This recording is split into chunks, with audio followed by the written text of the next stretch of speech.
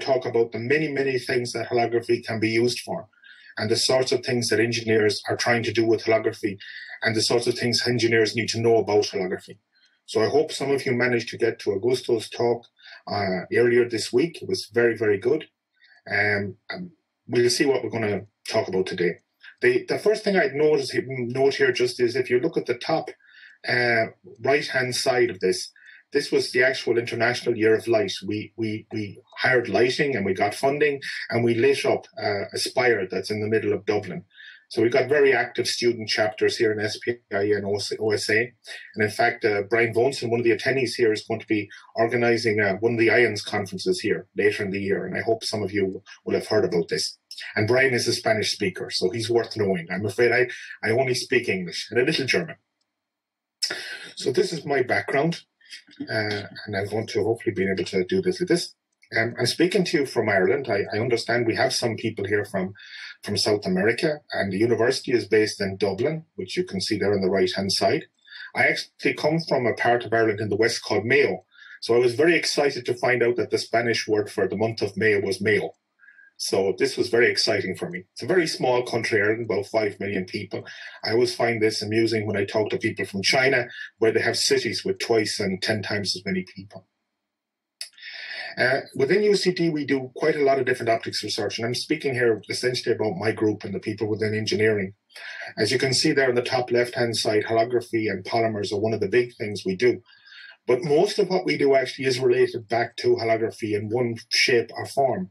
And that's mainly because my background, my PhD was in the area of holography with a man called Laszlo Solimer, and also with another man called Colin Shepherd on imaging, microscopy. And before that, I'd spent some time at Georgia Tech with Professor Bill Rhodes, where I learned my Fourier optics. So there's kind of a mixture of different topics and themes here, all the way from Fourier optics to electromagnetic theory and materials. And I'm going to try and touch on that and sort of hopefully show you how this all ties in together with holography. Now, the books I'm going to be using, if you'd like, are the books that I would point you towards, are shown here. One is by Richard Sims, who also came out of Laszlo Solimer's group in Oxford.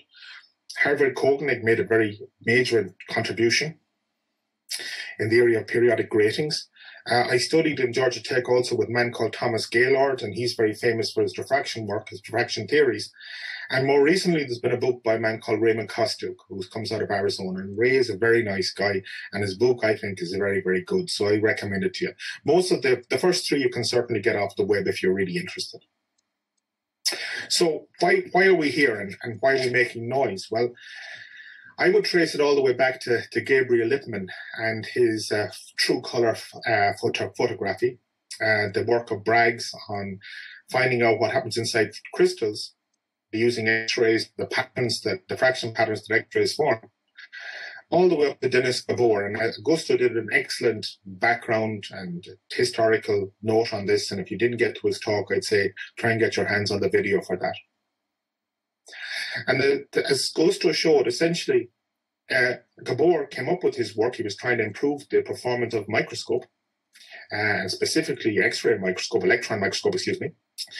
But it was Denisyuk and Leith and Uputnik who, using combinations of lasers and off-axis geometries, actually showed how interesting or how practical Dennis Gabor's idea was. And I think it was fair to say that Gabor and most of the community wouldn't have quite given up on the idea of holography, but certainly the application that was proposed for it. And 10 years after the work of Denisyuk on reflection gratings and Leith and Uputnik on transmission gratings, Gabor got his Nobel Prize, and he himself mentioned the contributions of the other authors. And I suppose the point I would be trying to make today is how much holography has influenced me and excited me and over the years.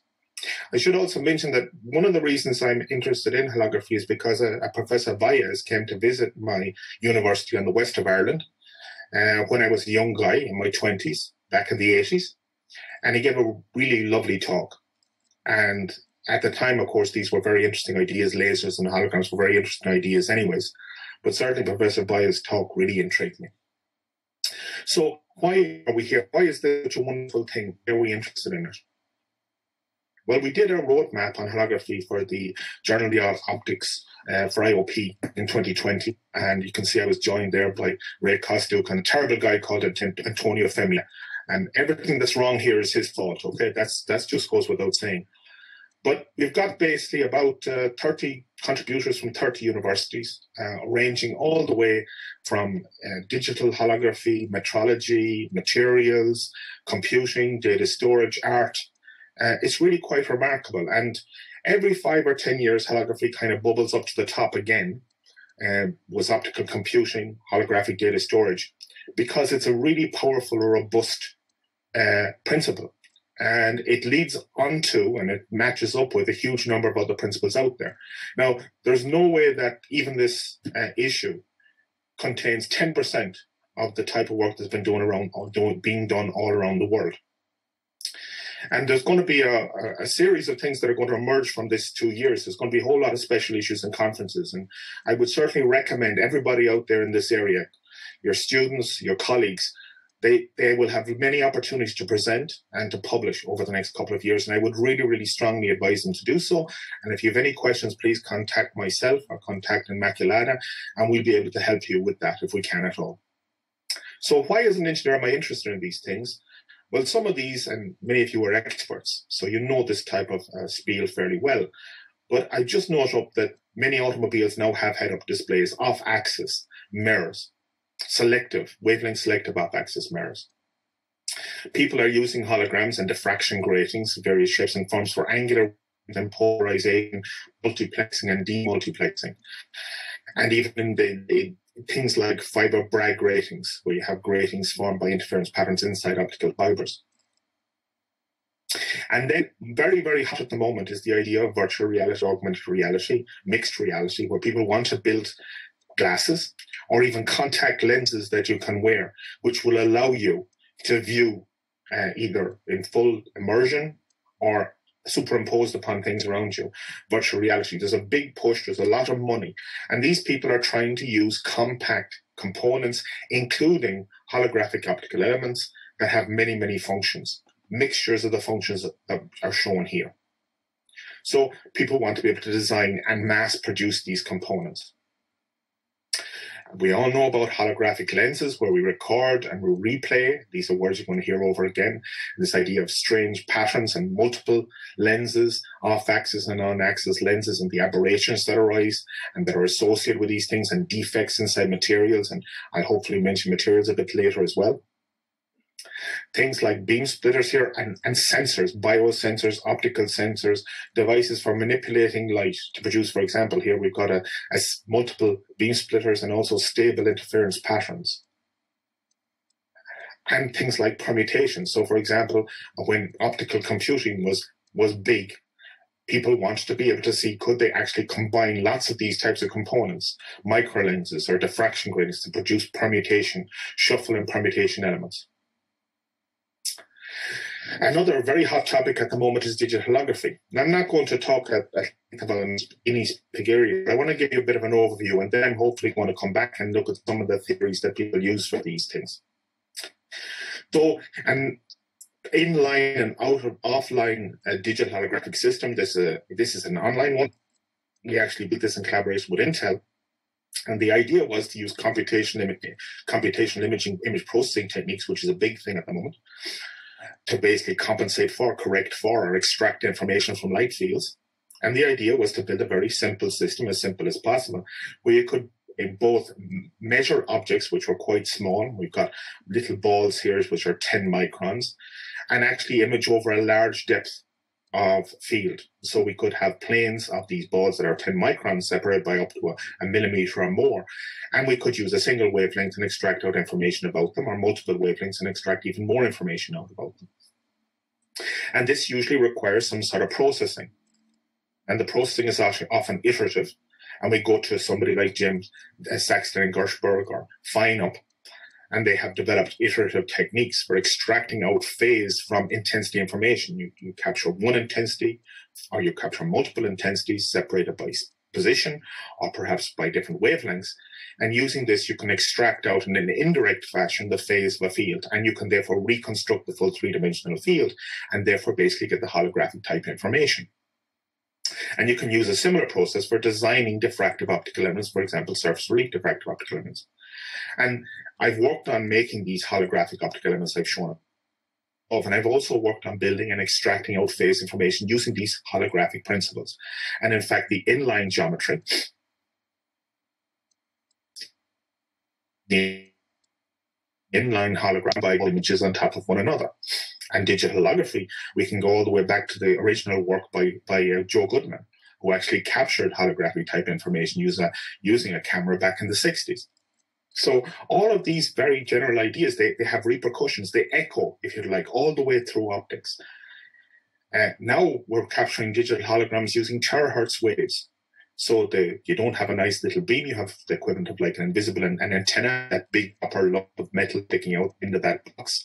Exactly the antenna that sources electromagnetic radiation, and the wavelength is 1 millimeter. But we can go away and we can capture holographic information, and we can extract out full 3D information. And the fact that the resolution of the image is of the order of 1 millimeter is, if you like, neither here nor there. We can go away and we can extract this information. There's a whole range of signal processing and algorithmic approaches to actually extract out this phase information. All this comes from holography. All this comes from Gabor at the end of the day. I mentioned surface relief gratings and the design of surface relief gratings, and one of the people that Augusto mentioned was Adolf Lohmann in Erlangen, who I had the great privilege of interacting with and working with and studying under. And of course, he came away with these ideas again, tied in again with Sachs and Gershberg, of capturing intensities at different planes, extracting out the full field information, and being able to generate these holograms, which basically could produce varying intensity distributions, either very functional, as we saw up here, which would be a computer-generated hologram to produce an array of bright spots, or artistic, where, for example, you buy your laser pointer and you shine the light through your surface relief pattern, and you get yourself the Fourier transform in the field far away on the wall. You see your pattern. And again, often these things rely on search algorithms, design algorithms. So you're actually talking about the application of iterative techniques to design these elements. And of course, then this goes from your volume type elements to surface patterned and binary type patterned diffraction gratings. And again, these are the ideas, these are the things that engineers will be trying to design using optimization tools, using electromagnetic theory, and using these numerical search patterns. And again, it depends how far away from the object you want to observe these things, whether they're purely functional or whether there's something more complicated. Some multiple use elements and computer generated holograms. And of course, nowadays, it's gone even beyond that to meta surfaces. Once you've actually got things, or you talk about something which is fixed in a surface, you can also go away and start looking at spatial light modulators. And again, we've looked at these types of devices for modulating light, for producing images or diffraction patterns, and using modulation of amplitude or phase or polarization to actually produce the results you want, whether that's a functional operation or a display type operation, or whether you're using this, for example, as the input to a data storage device, a recording medium. And once you actually start talking about all of these possibilities that you can modulate the light in all these different ways, you can start talking about introducing things like optical watermarking or optical encryption and incoherent and nonlinear and asymmetric type encryption devices and systems. So again, you're manipulating the full field, the full holographic data in order to make sure that your information is secure. And again, these are all things which basically, as I said, I've taken ideas from holography and applied these ideas and ideas from diffraction theory and volume scattering and information processing. And at the root, as I said, is all this inspiration which came from, to a large extent, from Gabor and the work of Gabor, then Leith, Uputnik, and Dennis Gabor. So, of course, what the students like to do is they like to have nice color pictures and make some nice color pictures. And here would be one of our benches, and we record holograms in different wavelengths. And of course, this is a storage type application. I'll talk maybe a little bit about storage later, but essentially you're making some sort of a record in a material. And so materials become very, very important. I've worked with a lot of different types of materials, and I have to tell you up front, I'm not a materials person. I don't enjoy doing chemistry or talking about chemistry. I much prefer differential equations. I'm one of the sad people who came to optics because they liked electromagnetic theory, not because they liked photography. But this storage and recovery of information, whatever the form, is a fundamental application of holography. And again, Gusto talked about this very much, and Gabor's belief in the data storage capability of the holographic principle, and the idea that the limits are technical. They're actually to do with materials. They're to do with writing devices and reading devices. And as these things get better and better, of course, you're competing with other technologies that are also getting better, like magnetic tape. But holography has some very, very special and unique characteristics, which mean that it has this capability, which ultimately, almost certainly, will lead to it being used as some sort of an archival storage methodology. Okay, so let's talk about a simple introduction to holography. And Gusto gave us a very introduction the last day, and I'm going to kind of speed through this a little bit. But again, I want to emphasize a couple of points that I hope will help later on in the talk. So this is the sorts of notes I give to my students. The idea that a photograph is an image through a pinhole, and a hologram is an image through an actual window, so you can move your head side to side. And then this idea that you've captured this depth information, which is associated with phase. Okay, so you've got this whole, all of the information about the object. And of course, if it's color, you've also got the color type information in the natural scene. And this idea that we have these multiple steps, we have this interference, exposure step, where we've got a recording. And then we have a medium which reacts to this exposing intensity. And then we have a reconstruction stage. So we have an object and a reference field during recording, and then we have replay and production of a virtual image. And there's this gap sometimes between the photograph or the image and the actual gratings, which we talk about a lot in terms of practical applications. But again, this is quite important. And for the engineers, we often talk about Fourier spectra and the idea that we've got this recording which has these Fourier spectra, and that we can then extract information out from the spectrum that we have recorded. So we have a record geometry here. We have the object beam illuminating this object. The light comes off. We've got a reference beam. We record an interference pattern. And they have some material. And that the photosensitive material then becomes one of the big objects. Or we have a camera then. The camera then is recording the intensity. And of course, you have to talk to people about the fact that, well, the interference pattern is actually the interaction of the light with the measurement device. Is not really we don't actually have no photons where there's a dark band. We just have the E fields opposing one another. You can tell people a lot of interesting things. So again, here's our object field and recording field. And you can go through and you can write out some mathematics at the bottom of that page. You can see your incident field, and you can see your interference, the magnitude squared. So you have this idea of a multiplicative type effect because you're not dealing with the fields. And then you have yourself an encoding, an encryption, where you're carrying this object information into the interference pattern, which you're recording. And then typically we wave our hands and say we have a nice linear material. And so we simply multiply that intensity by some sort of a constant. And we say, well, that's what we've got inside the material. It's a lovely way to explain it, I think. And then we replay with a beam, maybe with the same spatial frequency as the reference beam. And we come up with this complicated looking U-trans described before. So we have an amplitude transmittance function, or maybe, and we typically describe it in that way because it's the easiest way to approach it. And then we replay our grating. We just multiply this transmittance function by the input field that we were playing with. And then lo and behold, we've got the third term there in red, and that basically is the original field from the object. So abracadabra, we've pulled this out of the hat, and this is the magic. And it really is the magic. I tell all my students that I like to spend one day a year not believing in holography. Because belief isn't the right thing to do here. You go back and you look at it and you say, well, this is a very neat and tidy way, a very plausible version of what's happening. Yeah. Of course, things get more complicated. We all know that it's much more complicated than this, but it's incredibly plausible. And it basically illustrates the holographic principle in a lovely way. It also shows the effects of these other terms, these higher order terms that messed up, if you'd like, Gabor's experiment, made it a bit dirty. And it illustrates why the contributions of Liputnik and Denisuk are so important, where they went to a single wavelength, a single frequency, where they went to a long coherence, where they could get a very crisp interference pattern and at a single wavelength. It also makes more extraordinary the work of Littmann, I think, and how his photography worked. So we have our replay. And here we show our virtual image. We've got our beam coming into this material, and we've got our viewer.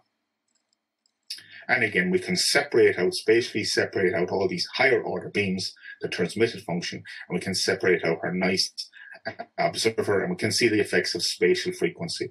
And when we talk later about things like optical signal processing or in our courses, or spectrum analysis, or an understanding of spatial frequency, that we have we've angles, with wavelengths. So we have units of 1/meter, and it's, for engineers, it's like hertz, which is 1/seconds, and hopefully they can latch onto that and understand what's happening. We then generally tell them, and we record ourselves, that we have these different geometries. We have the transmission geometry and we have reflection geometry, and we can record how we record both of them and how we replay both of them and the terminology associated with that. This is quite important, I think.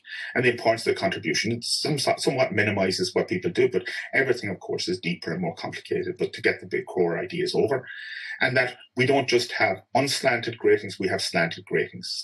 Unslanted gratings have a special piece in our heart, because, of course, if we've unslanted transmission gratings and we have shrinking and swelling, then actually there's no tilt in our fringes, so we don't have to worry about things happening in terms of our replay angle.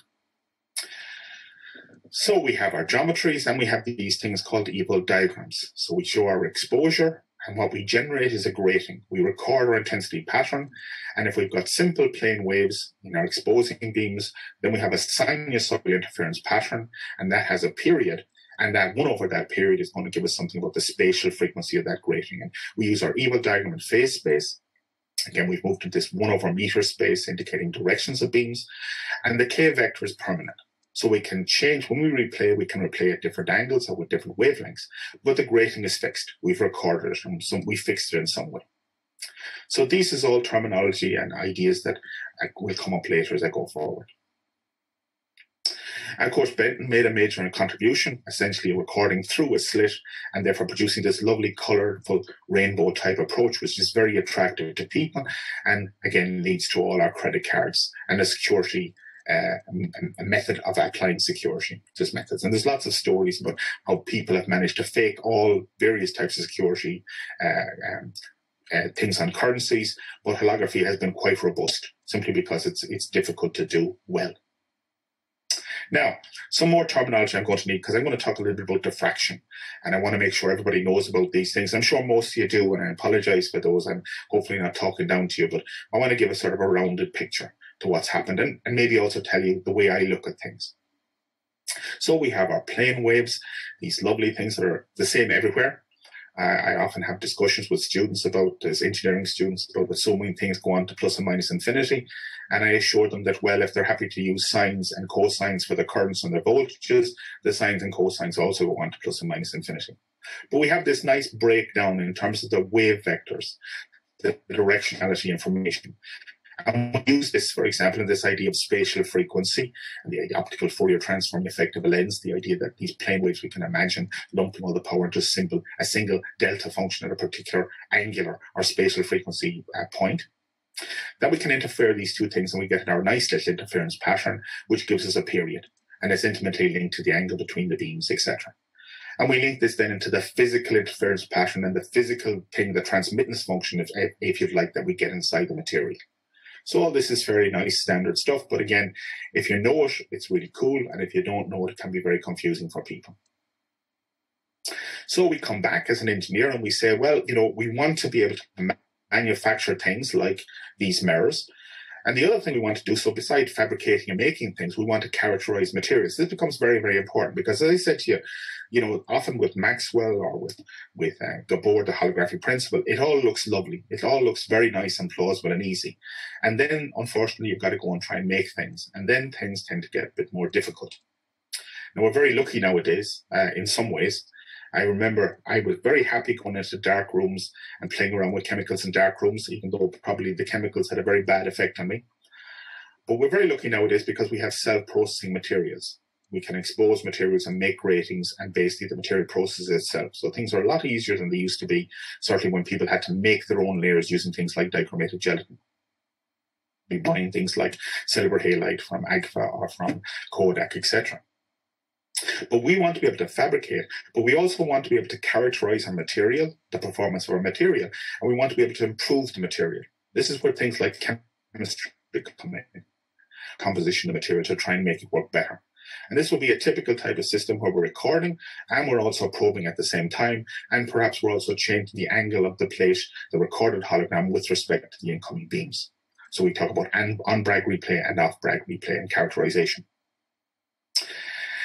Once we've actually made our grating, and this is something I'm going to concentrate a little bit on, we've got this notion of diffraction, measuring the diffraction efficiency.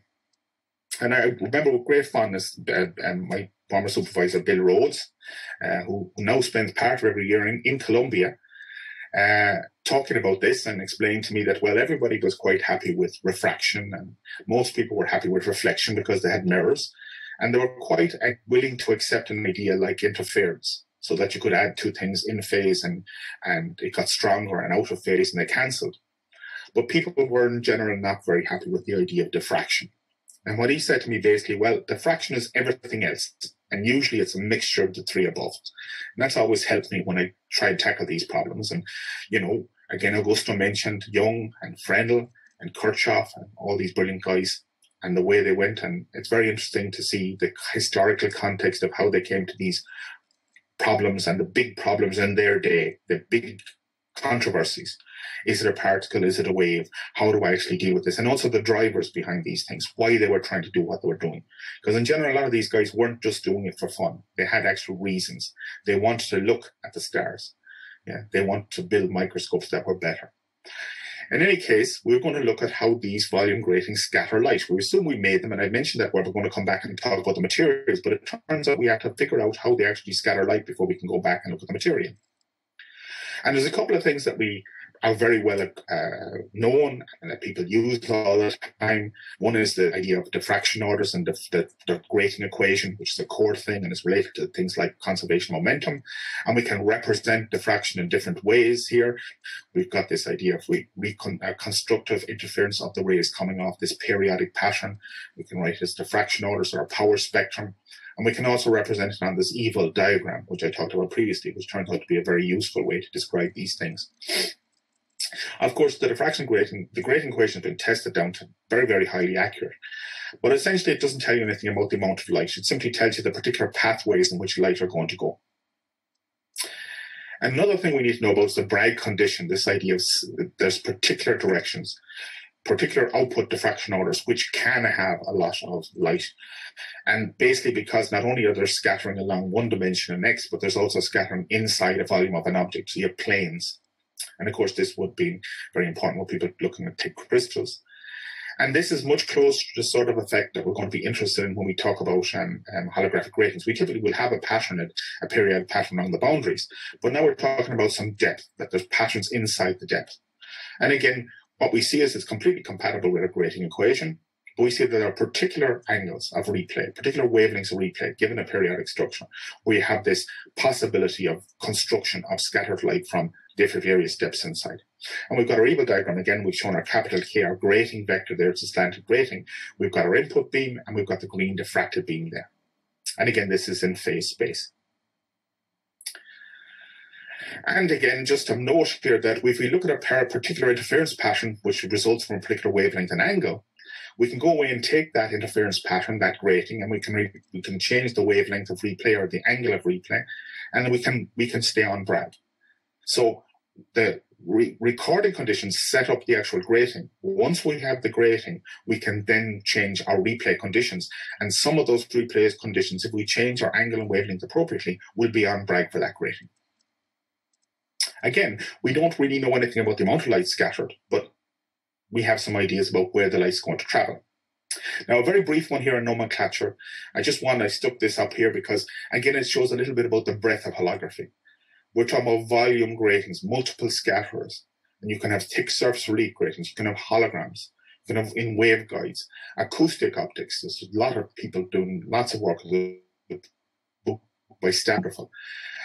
Dynamical X-ray scatter, electron, neutron scatter, solid state. The description of the bands inside a solid state material are essentially arise because of Bragg effects of the wave interference. They can be linked very closely to holographic ideas that arise in holography. We have the idea of thick and thin gratings, which I'll talk a little bit about later, but again, multiple scatter versus single scatter. got different geometries, including intermediate geometries, where you're not just a simple reflection or transmission. And you can have finite gratings. And of course, what's modulating the material, the exposing pattern changes something inside the material. It can change many things. It can change the real part and the imaginary part, or some mixture of the permittivity inside that material. What optics we talk about, refractive and its real imaginary engineers would talk about intrinsic impedance and things like this. So we have a whole load of different types of characteristics associated with a single type of hologram. And most of us, most of the time, we tend to talk about on and off Bragg replay. We tend to talk about lossless gratings because lossy gratings, you lose light. And we tend to talk about things that are planar, so thin, relatively thin layers. So people can now make materials which 20, 30 microns thick can be used for things like panchromatic recording. They're very stable over a wide range of materials. They're not stable for all temperatures, for example, but they're quite stable over a long period of time. Okay, so we're looking at, and a lot of what I'm going to do is going to be couched in terms of this idea of the perfect sinusoidal grating, because as an engineer, we often talk about the frequency response of materials or systems, okay? And we often talk about, and we typically concentrate on things like TE polarization, and we talk about linearly polarized light. So there's a whole sort of assumptions that come up when you talk about these models, but there's a huge literature out there where people have looked at much more complicated type situations than I'm going to talk about here. So we've said where the light's going. The budget. Where's the light going? Great, but how much? Okay. And to do that, we often split down a whole series of models. And choosing between the models, what we're typically trying to do is we're trying to use the simplest model because typically that's faster. It gives more physical insight. And on the other hand, we're going to be probably characterizing that against experimental results, but also more complicated models. So we've got our scale, our simple single scatter type models, and essentially the description I gave of holography above, which was based on this idea of a transmittance function, that would be a very simple single scatter type model. Intermediate models would be something like the commemorate type model, which I mentioned earlier, where basically you say, well, I only need to retain a certain number of waves. If I talk about sinusoidal grating and plane wave, I only need a certain number of plane waves, and Kogelnik specifically concentration on 2 waves. Or I need something more complicated. I need to go up to Maxwell's theory. Now I'm going to talk a little bit about coupled wave theory because it leads on very naturally from Kogelnik's type description. But people have looked finite time difference to look at these things and finite gratings, etc. And again, if somebody has some questions, I'm very happy to point them in the direction. If you do surface relief gratings, computer generated holograms, you pretty much are stuck using Maxwell's theory unless you've got very, very big periods or very shallow gratings. Here's a figure that I've got from a paper by Tom Gaylord. For me, this is a really nice description. We're going to be starting down there at the bottom on amplitude transmittance theory. We're going to go up to Kogelnik's 2-wave, and then we're going to jump up to the rigorous coupled wave theory. Now, there are many ways to describe what happens inside these materials. I've already mentioned these finite time domain or finite element methods. The modal methods, instead of assuming you have plane waves inside the periodic structure, you actually go away and find the modes that exist inside the structure. These things are in general equivalent. If you could keep an infinite number of plane waves, infinite number of modes, you would get exactly the same answer. But of course, in particular situations, you basically get faster convergence in some methods than others. And numerically, it typically boils down to convergence, stability.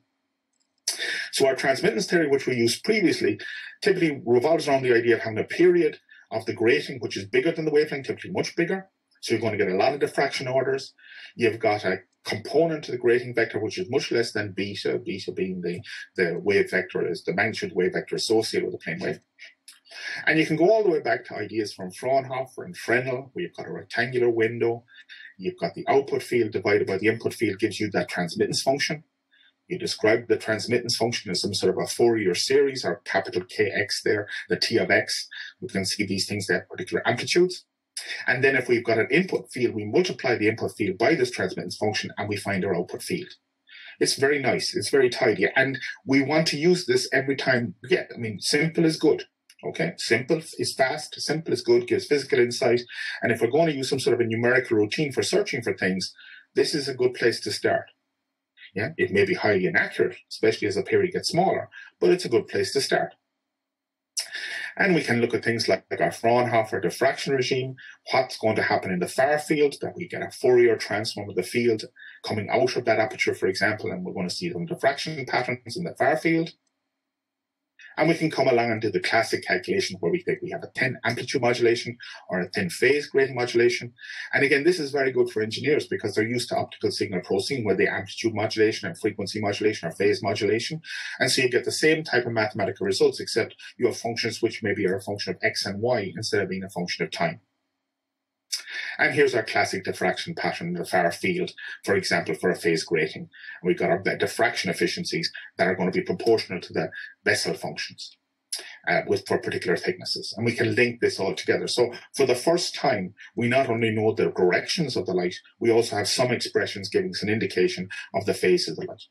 And again, I've used these expressions to analyze, for example, large period surface relief gratings on the surface of volume holograms, because you have some shrinking and swelling, for example. And this is the sort of theory you would use in that case, where you've got a surface relief pattern with a relatively weak type modulation of the phase. Now, volume holograms are a little bit different because we have this Bragg condition. There's no Bragg condition with those 10 gratings that we've just described. If you change the angle of the wavelength of replay, you get pretty much the same answer, okay? It turns out, if you follow the rigorous electromagnetic theory, if you look at the coupled equations governing this type of situation, you essentially have no off-Bragg in those equations. Volume gratings are more complicated. You've got thick gratings, you've got multiple scatter, dynamical scatter. There's a lot of different words coming from different areas. So now we've moved up to the second box, the covalent two-wave coupled wave theory box here. And just to illustrate here, at the top, you've got yourself a typical type of diagram of a thin grating where you've got a beam coming in and lots of diffraction orders separated by small angles. And typically the power is going to be spread out between those diffraction orders. Whereas your thick grating is down below, and you basically have two diffraction orders. You've got a period which is small, and the power will be between those two orders. Okay? And if you actually go away and you look at the type of variation, if you can imagine having a thin grating and increasing the modulation, you would see that blue curve, that Bessel type curve down below. So your diffraction efficiency would increase up to a maximum, which would be less than about 40%, and then would decrease. Whereas for your thick grating, you can go all the way, that red curve, you can theoretically go all the way up to 100% diffraction efficiency. So thin gratings, lots of diffraction orders, maximum diffraction efficiency about 40%. Thick gratings, you go all the way up to 100%. And a set of papers came out where people came away and they examined, I think Gabor was one of the people who made major contributions here, and they came up with this idea that they could split up the gratings under a set of probably the actual physical thickness, the modulation, etc. And using these, they could find two parameters and they could map out space so that they could say, well, if you have a particular lumped parameter that falls below the curve there shown on the left, you've got a Raman Nath or a thin grating. So, of course, Raman and Nath would have done a lot of work on diffraction by acoustic waves, and these would have been large period.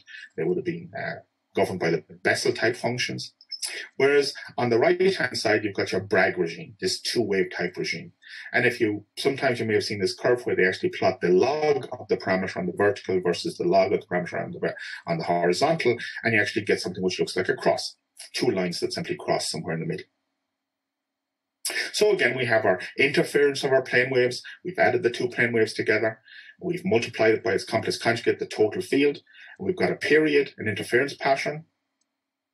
We've recorded our grating, so we've got a layer of material which is placed inside the interference pattern, and we can describe our exposing intensity, and we can describe the characteristics of the material, and all again we've assumed here is that we multiply that exposing intensity, and we take the exposing intensity, we multiply by time, so we have a dose, an energy dose at each point inside the volume, and then we multiply by some parameter. We've got a linear response to the material, and abracadabra, we've got our grating. We've got our refractive index modulation, typically a density modulation. And we've got, just to remind ourselves that we've got this interference pattern. This is the unslanted case, but actually what we've got is something inside a volume. It looks like fringes. It looks a little bit like a Venetian blind. Now, Bragg, again, we have our Bragg condition. We have our evil diamond phase space. And again, the unslanted case, we've got our two input beams. We've got our K grating, which is then recorded. And the K is the thing that's permanent. And then we can change the input angle and wavelength to replay that. And we can find out whether we're on Bragg, whether we have this vector closure condition, where we can see that the row 1 touches the circle, which of course it must, because the width of that circle is related to 1 over the wavelength.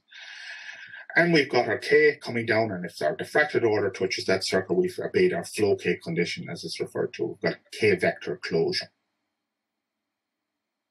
Here we show a fixed grating, and what we've done here is that in the middle we've got our on-Bragg wavelength, on-Bragg angle, and we've changed our wavelength either side. We're using a smaller wavelength, and as the wavelength decreases, the evil diagram gets bigger. So on the right-hand diagram, we're actually replaying with a smaller wavelength. And on the left-hand side of that diagram, we're replaying with we're assuming we have a bigger wavelength. And what we can say is that by changing our angle, if we change the wavelength and the angle, we can still get this k-vector closure. But we can see on the far left that based in that case, the k for the grating, is actually so big that there's probably no condition we can meet here where we're going to actually get a diffraction order. We're going to get diffraction efficiency. We're going to be able to obey that Bragg condition. We're always going to be off Bragg. And similarly here, we've got a situation where we keep the wavelength the same, but we change the replay angle. And what we see is that we move away. We change it, and what we end up with is we cannot close the vector. We cannot close the triangle. And these conditions, the one in the middle is on Bragg, and in the other cases, we've changed our angle, increased or decreased our angle to such an extent that basically we're far off Bragg. We cannot close the vector. So our Bragg vector, the Bragg condition, is not met. And what that typically means is we're not going to get a lot of diffraction order. On Bragg, we will get an appreciable diffraction order. Typically, if we play off Bragg, we will not get appreciable diffraction order. So we come back again to our model here, okay, and we say we're going to do commemorate. And so very quickly, we start off with Max's wonderful equations, and we assume things about material, and we assume we have something maybe lossless and has no magnetic effects. And so it all boils down to a much simplified Helmholtz type equation, and maybe it's, again, we don't have to worry too much about it being three-dimensional. And we make a substitution in. We assume we have a variation of our permittivity. So we've done our exposure, we've done our recording, we've got a cosinusoidal modulation of our permittivity and of our conductivity. We substitute this into our Helmholtz type equation. And again, we can characterize this in terms of modulation if we're in the optical domain, or an amplitude modulation. And often we're going to assume that the alphas here, the conductivity is 0 and the alphas are 0. We can't always do that. And then we assume that we can express the field inside the volume. Yeah. So now we're replaying our hologram. We've got a sinusoidal variation. We're putting a light beam plane wave in. We're replaying with, let's say, the reference beam. And what we're going to do is we're going to assume that our field can be described in the following way up here. We've got a component R associated with the direction for the input beam, and we've got an S associated with the direction with the object beam, these two plane waves. And what we're essentially doing here is we're saying, well, we know the plane waves aren't modes. So the plane waves will not propagate just through this material and only accumulate phase. They're going to be scattered. And so what we do is we perturb the amplitudes of these plane waves. So the R is a function of Z and the S is a function of Z. And we assume, that our diffraction order, the sigma there, is equal to rho minus K. We might not be closing the triangle, but we can use this flow K condition to relate the wave vectors inside the volume, okay? And if we do that, we can substitute this expression into our coupled equations, and we can simplify them. We assume, for example, that we've no effects at the boundaries. We've got very weak coupling, and we boil down to the two sets of equations, two first-order coupled equations shown there on the right-hand side of that diagram. And on Bragg, we have our Bragg parameter equal to 0, so it further simplifies. Process of assumptions. And again, we're trying to find the diffraction intensity. Yeah. We know the direction. We know we have a situation where we have only two beams. We've got a thick grating, so we can't just assume we've got lots of diffraction orders. And if we do that, we assume essentially we've got a bulk of material which is stuck there in the middle. We've got a Z is equal to 0 and a Z is equal to D. We've got some field coming into this. The grating fills all of space. We started off propagating at Z is equal to Z. The power in those two beams are going to be coupled back and forth, and then at some point Z is equal to D, we're basically going to be able to calculate, or can we calculate out R at Z is equal to D and our S Z is equal to D, which are going to be associated with our transmitted and refracted light. This is essentially what we've dumped our second order derivatives. We've got a slow variation of the radiation, the coupling between the two, and we want to find out what's coming out. We can go away and we can find expressions for the R and the S. It's a bit tricky, and we can find an expression for the diffraction order. In terms of our experimental result, we're quite interested in Bragg replay, because, for example, we want to see how this grating is diffracting light as, for example, it's being formed during our exposure. If we're characterizing the material, we're trying to measure this diffraction efficiency, and it's going to be a function of time. So we're exposing and measuring diffraction at the same time. And in the simple case where we're playing on Bragg, we've got this nice expression for the field, the diffractive beam, which is equal to sine kappa d, where kappa is related to the actual modulation, strength of modulation, the thickness, and the angles in the place. And we've got a diffraction efficiency, which is sine squared of nu, again, kappa d. And we can do the same thing for transmission and reflection gratings, and we can plot out the actual values of the R, the magnitude of R of Z and S of Z inside the layer. And we can look at transmission geometry. We have initial conditions that R is equal to X equal to 0 and X equal to 0 or Z is equal to 0. So we have an input beam which is 1, and at the input surface, the diffractive beam is a value of 0. And we can go away then and we can calculate out what the value of R and S are when we've got X equal to D or Z is equal to D. In the reflection geometry, you can see it's different, the amplitudes. In this case, the input is at Z, or X is equal to 0, it's 1. But now we know that the refractive beam has a value of 0 at the far side, the other side of the plate. And so we have mixed boundary conditions. But again, we can solve this to find out what's reflected from this grating. And we can write down this simplified form or more condensed form where we have an unslanted grating, we have a grating vector, 2 pi over the period of the grating, we have a modulation of the refractive index, we've got our capital K there, which is our grating vector, and we've got non-Bragg diffraction efficiency, which is the diffractive efficiency divided by the input intensity, which is related to sine squared nu. And we see the nu there is the modulation in 1, the amplitude modulation, the refractive index modulation times d, divided by the Bragg wavelength times the cosine of the Bragg angle. Now, typically, experimentally, we don't really use the diffraction efficiency. We tend to use diffraction selectivity, which is the output diffracted light divided by the output diffracted light plus the output transmitted light. And this would be particularly handy for the transmission geometry case. And again, we have this characteristic of a thick grating and a thin grating. And what I note there in the bottom left-hand side is we have this idea of the characteristic as we make the thick grating thinner. So, as basically we change, we're keeping the wavelength the same, we've got a fixed grating, we change our replay angle, we're basically going to see that we get this sink-like behavior, sine x over x. We've got a maximum value on Bragg, and then it decreases as we move away, as we move off Bragg and angle, and we get this side lobe type structure. And this, of course, assumes we've got some sort of a uniform grating. We may have variation of the modulation with depth. So up here we've got this idea that the modulation is the same at every point in Z, but the modulation may not be constant in Z. It may vary with Z, for example, due to absorption during the exposure regime. And if we look at these ideas of thin, intermediate, or thick, and we look at our off-Bragg response, so as we change the replay angle, we typically move something from a very thin grating on the top down to a very thick sink-like type behavior as we move off Bragg here. And we see that this for an unslanted transmission grating as we move to plus and minus P to B. So we have 2 input beams, and we're going to have on Bragg responses at both the object and the reference beam. Okay, so we've had our scalar type model, our covalent type model.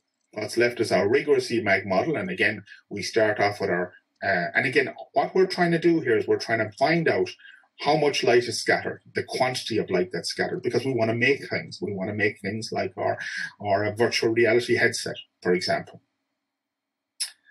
In this case, we're going to have potentially multiple different beam waves inside. So we use multiple plane waves inside the volume to describe the field, and we may have multiple waves outside. We can still have a thick grating. We could have a relatively large period along the boundary with many diffraction orders, so 2, 3, 4, 5, 6, etc. But we're going to assume we have a Bragg condition, so probably most of the light is going to be the 0th order and the Bragg traveling outwards at the Bragg angle. And in this case, we expand up. We have to go out and we have, again, a simple cosinusoidal variation of our permittivity, but now we've got a whole lot of diffraction orders.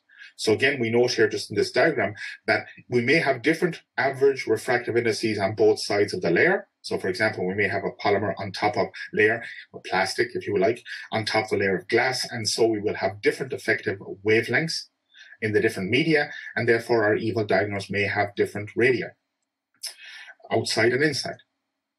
In any case, we basically end up with a second order coupled differential equations. And once again, we assume that we can neglect second order derivatives. There's slow coupling. Their boundary conditions may or may not be important. In that case, we can come down to something which is an n-wave first order, or we can retain our second order. And if we retain our second order, we go away by, we find our eigenvectors and eigenvalues associated with our coupled equations as follows. And we can go away then and match across the boundaries, match the E fields and the H fields across the boundaries by expressing our field inside and our field outside. Very much as we do, for example, just doing something simple like a fibroid cavity. And again, we go away and solve this. We have multiple simultaneous equations, multiple unknowns. As long as we've got enough simultaneous equations, we can find out what's happening inside. We can extract out information for the diffraction efficiencies. It's numerically intensive. There are many other ways to do this, but you can buy software packages now that will do this for you. And I know people, for example, in the States who have classes and they give them assignments like use MATLAB to go away and find and solve these types of problems. Okay, so I've said to you, you want to make things. You want to basically characterize, you want to improve materials. The materials are really, really critical. What do we do about materials? Now, the material I spend, I said I've worked with dichromated gelatin and silver halide. And I've worked with a couple of other different types of materials, PQ, PMMA, etc. Most of the time I've worked with polyvinyl alcohol, which is a free radical type material. And it's cell processing. And cell processing means you don't have to go into a darkroom. There are now good commercial materials as well available that you can buy and decent providers, okay? So what are we doing? We're talking about experimentally characterizing material and using a material. So how much does the diffraction efficiency vary with exposure? Before we were saying we've got an interference pattern, we multiply by a constant, that tells us our grating. And then we go away and we use electromagnetic theory to find out how much light is scattered by that particular element that you've made. But there's a big gap, as you can imagine, between the nice ideal theory and what actually happens in practice. What does a growth curve look like? We've got this sinusoidal variation of the diffraction efficiency, which is a function of the grating modulation. I've mentioned already that modulation may be a function of the depth. Different materials, you will have different responses. You'll have materials with different sensitivity. The modulation will grow by different amounts given exposure to particular wavelengths. And if you change the period of the interference pattern, the amount it grows will also vary. So it's not just a function of the amount of light you put in, it's also fundamentally a function of the reactions that are taking place inside of the material. The sinusoid, you also saw sinusoidally vary periodically. If you expose for longer and longer, the modulation gets bigger and bigger. You can go all the way up to 100% and come all the way down to 0 and go all the way back up to 100. In practice, you're going to run out the dynamical range of the material. You're going to run out of active material. Eventually, it's going to saturate. You get things like shrinking and swelling, even if you don't chemically process. The fact that you're converting some type of material into some other type of material can lead to shrinkage and swelling effects. How do you deal with things like that? And what happens off-Bragg? What information can you extract from off-Bragg measurement? You might say, well, I want to make it for on-Bragg use, and I'm only going to use it on Bragg, so why should I be worried about off-Bragg? Well, it turns out off-Bragg is very good in finding out what's actually happening inside the material, and often shrinking and swelling or things that happen in the material will cause the replay conditions to change. So how does the diffraction efficiency change the period, the spatial frequency of exposing pattern change? And again, this is a very engineering way to talk about things. What is the spatial frequency response to the material? And can we make that better? Because that's going to be very critical. The smaller the thing I can make, in other words, the higher the sensitivity or the higher the response characteristic of the material, the better the material is going to be for things like holographic data storage. So on the left here, I'm showing sort of things that look relatively ideal. So that would be a refractive index increasing as a function of time and amplitude, and that would be the resulting diffraction efficiency. But we've got a saturation type effect. Even though it's quite ideal, we have a saturation effect. The modulation does not increase at the same rate for every time interval. Okay, it varies with time. It slows down with time. And on the right there, I've actually got some experimental type growth curves that you actually see, and also the effects of shrinking and swelling, which you can measure. And you can see there the side lobe structure there in the bottom right-hand corner is not uniform. It's not a symmetric sync function. It has distortions, and that's due to non-uniformity during the actual recording. And the shifting is due to some sort of shrinking or swelling type effect in the material. You can go away and you can get better materials, and you can increase the range. You can increase the range of saturability, so you can start off and say, well, okay, here's my growth curve, here's an off-Bragg, and the off-Bragg curve there in the middle is very uniform, very symmetric, which means that the gradient would appear to be very uniform with depth. And then on the top right hand, you've got a case of overmodulation. It doesn't quite go down to zero, but you can see you've gone all the way up, you've come down again, and you've gone all the way back up again. So the modulation has increased over quite a large range. But you notice the time axis there is very, very long. You got a very long time axis. However, it turns out that you can go away and you can compare the responses of various materials with one another. So there's a commercial material or a precursor to a commercial material in blue, and there's our homemade, home-baked material there in red. And you can see there that you've got this spatial frequency. On the bottom axis is the spatial frequency. So one of that will be associated with the period of the interference pattern. And you can see that as you increase the spatial frequency, both for very low spatial frequencies and very high spatial frequencies, so for very big periods and very small periods, the response to the material drops off. You don't get the same bang for your buck. You're putting in the same amount of light, but you're not making the same amount of grating. And one of the questions is, how does that happen? Why does it happen? And it turns out it happens for a variety of reasons, and typically these reasons depend on the material you're using for doing your recording. One of the things we've looked at is the idea of this a non-local material. So the idea that we've got these two red beams coming in here that are recording, and then we've got a green beam, which is the probe beam. So the material doesn't react. It doesn't chemically react to the green beam. So by measuring the diffraction of the green beam, we can actually figure out what's happening inside that layer when we're exposing with the red beam. And what's simply happening is that we have a monomer dye, which absorbs the light, and it's going to absorb most light where it's brightly illuminated. And that is going to start a polymerization process. So we talk about a chain initiation, and then we've got a chain growth or propagation, and then finally a chain termination. And as this polymer is being formed, it's being formed by adding to a monomer. And what we're doing is we're setting up a gradient inside that layer. In the dark regions, there's lots of monomer and no polymer. And in the bright regions, there's polymer and there's less monomer. And typically, the polymer will also take up, for example, less space than the monomer. So you also have some sort of a shrinkage effect. We note this is non-local, and it's non-local in space and non-local in time. If we switch the light off, the process will continue. The chains will keep growing. They'll keep removing monomer. So it keeps going after you switch the exposing beam off. But also we see that we're removing monomer at some distance from the point where we start using monomer, where we start the chain growing. So we have some spreading out or smearing of the effects of the exposing pattern. So here now is a flow chart. John, I would like to advise you that you are 1 hour speaking. Okay. I think maybe I can finish in 5 minutes. Okay. Thank you very much. I think so. Yeah. Thank you. So I'm just going to say this is a flow chart, and we've tried to initiate. There's initiation there in red, propagation and inhibition, termination. Every part of this is governed by some chemical reaction, and every part of it is associated with some rate equations. There's similar types of process, for example, if you've got dyes exciting some sort of reaction, even like, for example, solar cells. You've got chemical descriptions, equations describing what's happening when the rates of reactions, and sometimes this just involves excitations of particular molecules, and governing differential equations for those cases. And then if you take the entire flow chart, you end up with a set of equations like this. Now, this looks pretty horrible, but most people who've dealt with cogenic are used to first-order differential equations. And it must be emphasized that all of the things in the square brackets are concentrations. So while as in cogenic's case, you've got variables which are complex, the R and the S, for example, are complex valued, or in the rigorous theory, you've got an S which is complex valued, has an amplitude and a phase. All of these things are real positive valued, essentially. There may be negative value, but they're certainly real valued. And they're all based as well as using Fourier series expansions in line with the cogenic type description. There are other types of materials besides these free radical materials. One would be PQ, PMMA. In this case, you've got a very different type of material process involved. But you can go away, you can write down your flow charts and your chemical equations, and you can come up with your rate equations. And many of the same types of process and ideas apply, okay? The PQ and PMMA is very interesting for people because it has a very high glass transition temperature. So, for example, people use it for things like solar concentrators in some cases.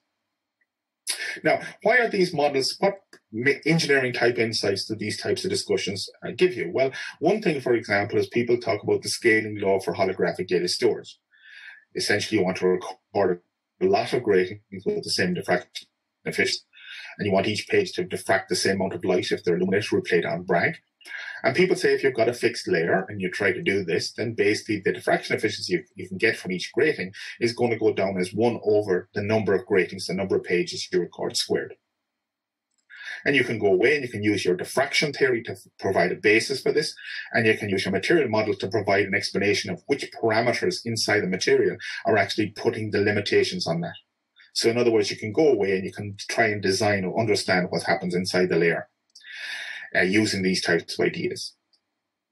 Is that with the holographic data storage is you want to come up with a schedule. So you want to say, well, okay, I have a certain exposure intensity. I've got to put in a certain amount of intensity for a certain amount of time to achieve a certain diffraction efficiency. So again, I want to have these things equal. But we've seen already that this response to material, the growth curves, are not linear. Typically, the longer you expose, the longer the exposure time, the more dose you've got to put in to achieve the same amount of modulation. So again, using these types of models, you can come up with a way to produce M gratings or M pages, which have equal refractive index and therefore produce equal amounts of diffraction efficiency. So this is a very systems or engineering approach that the model is developed, the material model is developed, the scaling model is developed, and then it's used and applied to come up with answers and solutions. So very nicely, I think. It's not. I was afraid I'd be here for 3 or 4 hours. I was telling in Immaculata that sometimes I'm accused by my students of being like Fidel Castro, that I like to give 6 and 7 hour speeches. But thankfully, it's worked out very well. But what I wanted to emphasize to you guys is that in a very superficial way, that an awful lot of what I've been doing for the last 20, 30 years have all come from the work done by these guys, inspired by these guys. And although it's very much applied work, and there's a huge amount of applied work to be done using the holographic principle and ideas from holography, and although it seems to be unconnected, so people doing metrology, people doing encryption, people fabricating arrays of lenses for shuffle networks, all of it at the end of the day, all of it comes back down to this idea of being able to characterize materials, of using the holographic principle, using it to characterize materials, using it to fabricate components, devices, using it to encode information for storage or art, and to decode that information in order to extract out information from the system. So I end here with 2 points. The first is thank you, Dennis Gabor. He's kept me busy and out of trouble for many, many years, and that alone he deserves praise for, okay? The other thing is, again, I want to emphasize, there are going to be a lot of special issues. There's going to be a lot of special sections and conferences, not just dealing with the history, but the technology, what's happening now, the ideas that people are developing now, the materials they're developing, the digital holographic systems they're building, the applications of these things to measure things, okay? I strongly recommend you go and put something together, urge your colleagues to do so, partly because it would be nice to have a celebration. I think it's not being very nice for the last year. In some of your countries, I'm sure it's really bad now. In Ireland, we've been through 3 waves of this. I think we deserve to have a party, ladies and gentlemen. I think we deserve to have a very nice party, and I can think of no better reason to celebrate than to celebrate the works of Gabor and the work of Denisuk and the work of Leith and Uputnik. Okay? So thank you very much for listening to me.